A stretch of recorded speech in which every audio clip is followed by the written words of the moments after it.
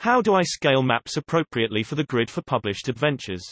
I recently purchased my first add-on with Roll20 and noticed that while Roll20's grid is a 5-foot square, the provided maps are 10-foot squares. How do I scale the map appropriately for the grid, and so that it's clear when something is 5 feet away versus 10 feet? The page settings allow you to set grid size and scale by accessing the options for each page. You can set the grid size and scale. Access the page settings. Enter image description here. Then change the grid size. Enter image description here. If you have a map where Roll20 is interpreting the 10 feet squares of the map as 5 feet, you can either increase the 1 grid cell setting to 10 feet, making all squares get measured as 10 feet, or if you prefer you can have the cell width, which will make Roll20's grid smaller, with each square being 5 feet in your map.